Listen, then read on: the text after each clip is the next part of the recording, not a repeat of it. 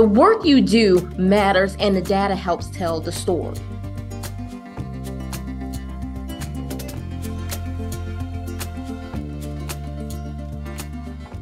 There's an appetite to know what's happening in your community. Because our homeless response systems really are built on transformational relationships. Accuracy is tricky to measure, and so sometimes we just try not to talk about it, right? It helps you narrow down exactly what you need to be successful. Right? Increase housing success rate. That is what it's all about.